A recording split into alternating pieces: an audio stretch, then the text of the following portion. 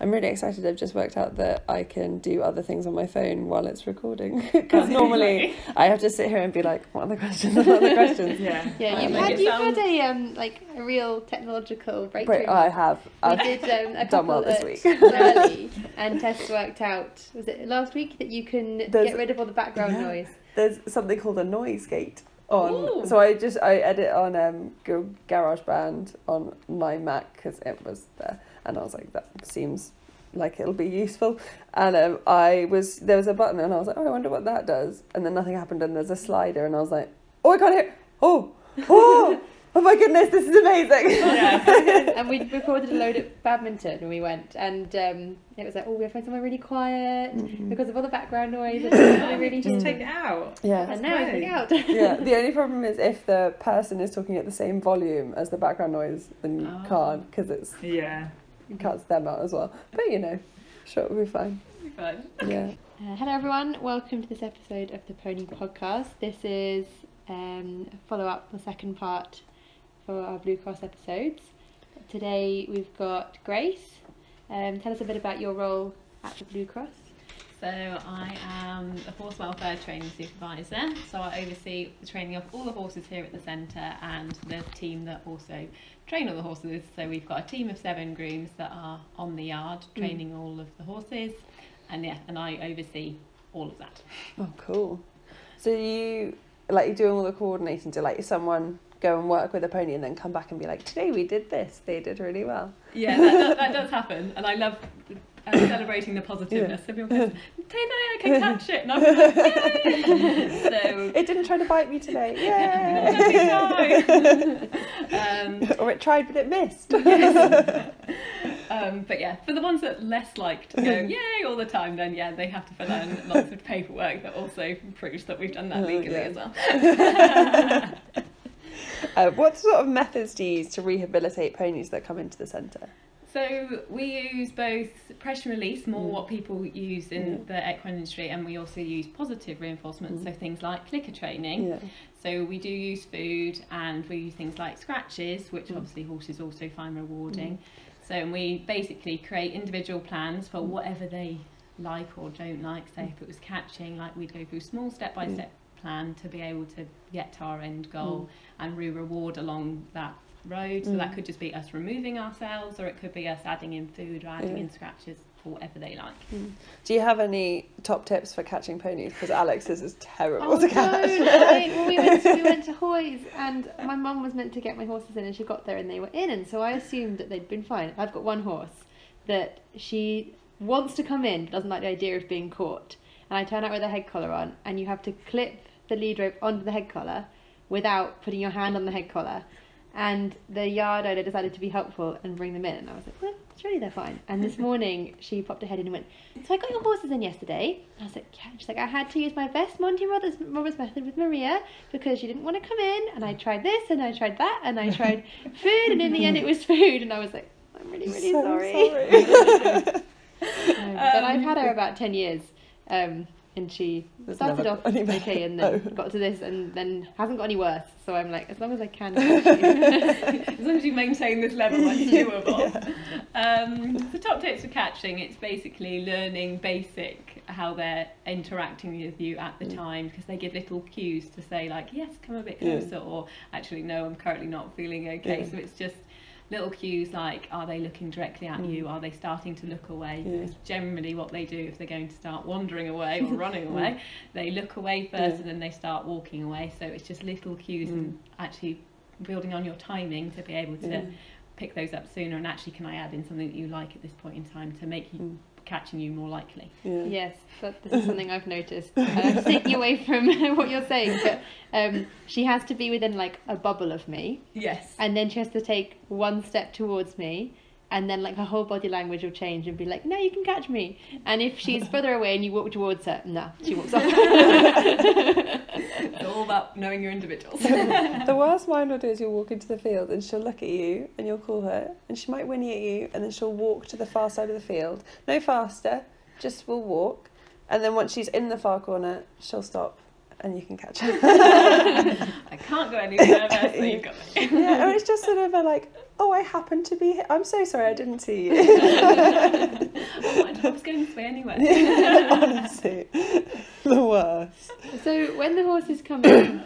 what's the first thing you do with them to assess what stage they're at and what sort of areas they're going to need the most help with?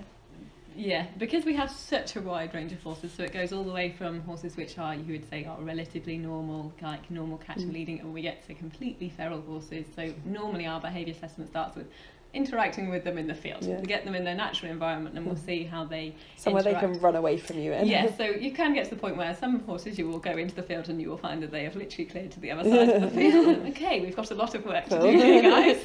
Or it could be, that they're already starting to interact with you, or they're already showing maybe signs that they're not very happy and maybe aggressive type thing. So it literally starts from the moment where they enter here and they enter the field, and we will start making an individual plan from what we see right from that point. We had a little tour of the site, and by your fields you've got sort of wood chip areas and you've got shelters. Do you find that being able to work them, bring them in from the field and have them not in an enclosed stable and they can still see their friends, do you find that helps them learn faster because it's not as stressful? Absolutely, especially horses, because they are such herd animals. Like sometimes bringing them into the stable when they can't see their other friends, they're already stressed before we've even started going, actually now can we be friends? So having those and they're more natural and they maybe come into those areas to be fed and they already have got some more relaxation. It might be that we can put the friend in the wood chip and then just work them on the shelter. So as calm as we can, we actually find we'll progress quicker. And once we've got quite a good bond with them, then we can move on to things like, okay, now can we do the same at the yard and build it in that way. Oh, that's so nice. Do you get like a variety of different breeds and things? Do some breeds progress faster than others? Definitely some breeds progress faster than others. You'd say that it depends what you're teaching actually. So I'd say a cob is like quite quick at anything you do with food. They're quite hungry horses. So if you're trying to motivate a cob, I would go for clicker training because they quite like food. But it depends. So if you're going for like backing, you'd probably say that more your thoroughbred types are quicker at learning from pressure and release because they're highly motivated by release of pressure than you would your cob, which you might have to do quite a lot of reinforcement. Come on mate, shall we actually go forward now? So it depends what you're teaching, but yes, do learn different speeds and what their relationship with that is, because if they're more of a flightier breed or a freezer breed like a cob, like it's just what also their reaction is to what you're asking as well. And with the clicker training, I know a little bit about it, but can you explain a bit more about how it works? And how you would use it in your training? So the beauty of clicker training is what you're trying to do is mark a behaviour that you want. So you can either have a physical clicker, or I use just a verbal noise, and mine is because I've always got my voice with me instead of always having a clicker. So what you want to do is you want to decide what behaviour you're going to train. So let's say it was catching, because we've always spoken a little about catching. So maybe your horse starts to take a step towards you and you'd click for the behaviour that you wanted. So your behaviour of walking slightly towards me, right, you're going to get a reward for that, and you would mark and give it the food or a scratch or whatever it finds rewarding to make that more and then a step-by-step plan. So then you can flag it more clearly. Yes, so that basically creates a bridge between what you want it to happen, and then the marker says yes, then the food will come for you or scratch, and then the food comes. So as long as you can create a good chain of reaction between event, click, food, it gets very repeatable for the horse and becomes very, very clear about what they want. And then you just create a step-by-step plan. Okay, what's the end goal? And we just walk back from there. And then you just slowly stop rewarding for the bits that are very concreted. So maybe it's the 1 step. So now, okay, now I'm only going to click when you've done 3 steps before was me, and then I'm going to click and feed. And you just slowly build all those things in. But you can do so much stuff with clicker training. We've trained horses to be back juicy in clicker training. You can train them to do tricks. You can do all these things. We don't concentrate on tricks when it comes to training. But sometimes it is a beautiful thing that the borrowers like to see when they come in. Oh, this one bows. Yes, it does. Because the team's got bored and we've tried to teach him to bow. But there's many different things, and it depends on your individual. Like I said, some will be highly motivated for click and then food, and some are scratch. It's just knowing your individual. But there's so many things. It's such a versatile thing. Do you ever get ones who like refuse to move on because they're like, no, I've done my one step, where's my treat? I'm not doing any more. You sometimes do, because you do have optimistic horses and pessimistic horses, like we do in people. Your optimistic horses will trial anything. Okay, well, one step didn't work. Okay, maybe I'll try more. And then you sort of get the ones that like, I'm just going to chill here because I did my one step. So you then see if you can motivate it by maybe you'll move slightly and then and then maybe they can't balance. Okay, cool, you've done your second step. I'll pick and treat then. But yeah, I had a pony who Alex's sister actually has now, and we were trying to teach him to leg heel, so teach him to move sideways, and he did one step and he got a big pat and he thought he was very clever. And then I got him to do like 3 or 4 steps, and that was the point at which he was like, well, why would I do any more? Where's my pat gone? And he'd like stop at the end of the line and be like, where's my pat? You haven't told me how clever I am. No, it's nice that you can take your training and adjust to their personalities, because they are so different. Because I've got a horse that is not very forward going. Would, if she was a person, she'd want to sit around watching Netflix all day. I can relate. And she does not like being in the school. But if every time she does something good, you give her a pat and tell her that she's really good, she gets more and more motivated to be like, oh, okay, I'll try a bit harder because I was good and I did it right. And then she really enjoys her work because you can be like, come on, this is good, do another one. She's like, okay, I got a reward. Whereas the other one just is like, I'm here to do my job, and if you don't interfere too much, it's going to be fine. But yeah, it's nice that you have such an individual plan for your horses. Yeah, definitely. And it's just, they're all just so different. Like I said, we see around 200 come through the centre, so one size fits all does not work here when you see as many as we do. So if you get like nervous ponies coming in, you can't kind of start off by telling them off for bad behaviour. How do you kind of bring that in? So how do you bring in like negative reinforcement for stuff like them biting you or stuff like that? So I would start with making sure they understand negative reinforcement first. So if we're going to do that, I would make sure that your leading responses are really quite good, because actually biting is a deficiency of the horse's stop response. So when the horse goes to bite you, it's actually a forward lunge. So what actually happens, so for quite horses we have here, it's because actually what they're doing is they're going into pressure. So actually we find by teaching them to stop and step back, you will find that biting will stop, will get less anyway, because it's just like a deficiency in their stop response. So as soon as you can get them to stop pushing into pressure, you actually will find that biting will get less. So you start with like reinforcing that before you start actually like telling them off, like reacting like that. So I would try to get to see if we can get there without going straight for punishment. Punishment works in 50% of horses. Some will reward well from punishments, but 50% of horses will do more because actually they quite like the attention. I wouldn't say that punishment is always something that I would say is the go-to for all horses, because it does. When my horse first came over from Ireland, she'd bang the ground, and if the banging the ground didn't work, she'd get higher and higher up the wall, to the point where we had stables like yours where they're half wood and half metal, and she'd hit the metal, and I tried shouting at her and it didn't work, and so I had to ignore her, and I ignored her for about 2 weeks, and it was horrible because the metal on metal just goes through the whole yard, and it's just a horrible sound, and I just have to wait, and luckily she doesn't really anymore. And now if she starts, you can tell her, you can kind of like say her name and she's like, what? Oh, that's not me. I don't do anything. But it took a long time. It sometimes does. Like I said, it works only for half. Some do it more, some do it less. So knowing your individual again. A lot of people have problems with loading their horses. We had one that we had a problem with, and we've sorted that out. Have you got any top tips? Top tips for me is often it's because of the space that the horse doesn't like. It's the enclosed space. So ones that we find here that generally don't like to be stabled also don't like to load, because it's a small space and they're generally on their own. So I would try to see if I could get them okay with small spaces and maybe the darkness and the isolation, which is obviously all about loading.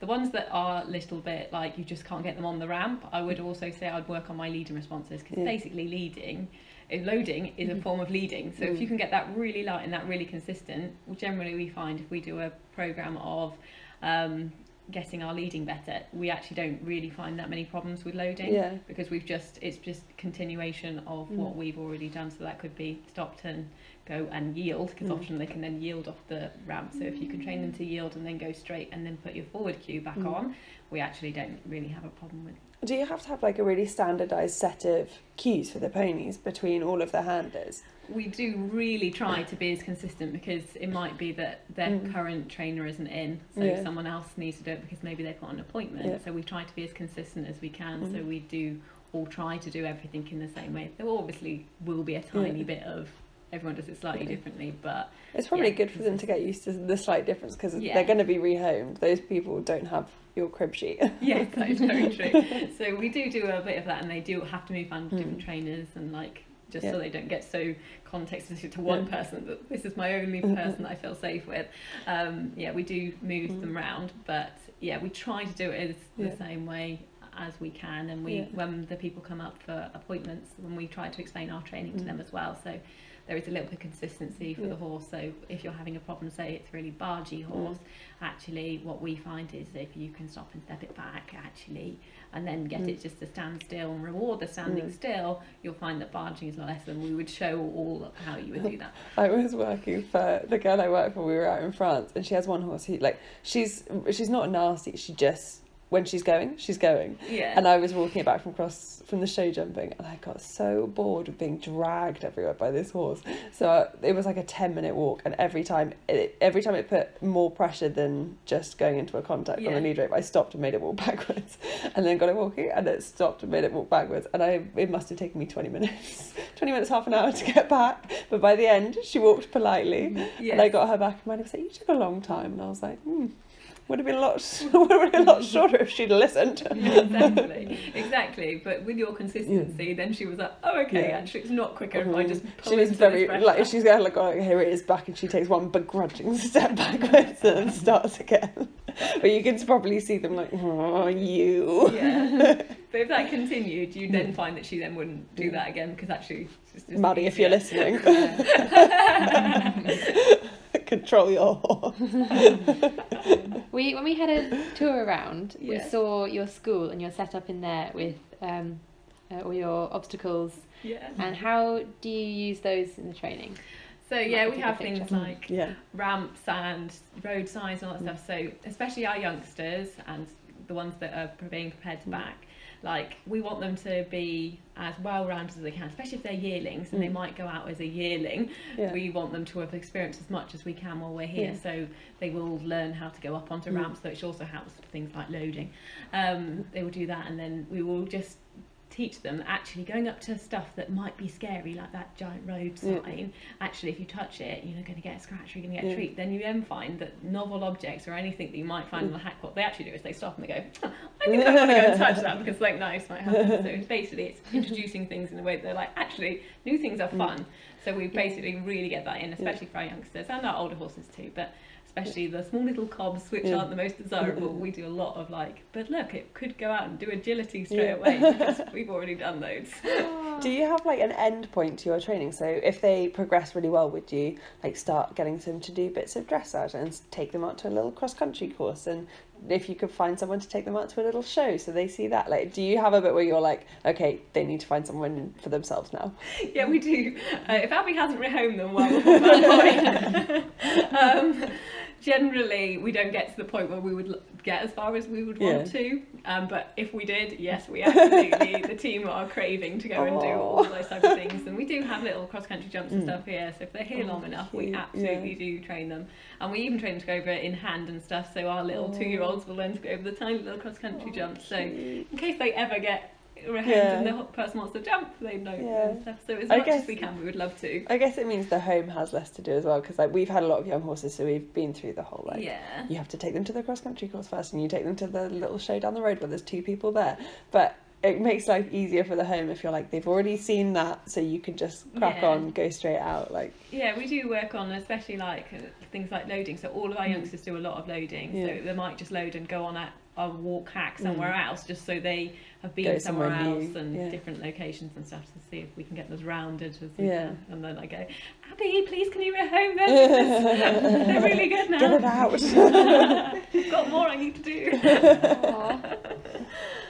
Well, thank you for talking to us. You're very It's welcome. been really nice to hear all your positive stories and all the methods you use, and especially how much you enjoy training all the horses.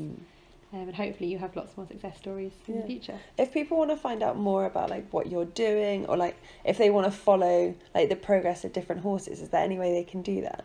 So we're very active on Instagram especially, so we're just Blue Cross Horses on Instagram, or we do have our Facebook page, which is Burford Rehoming Centre. Yeah. Well done. Yeah.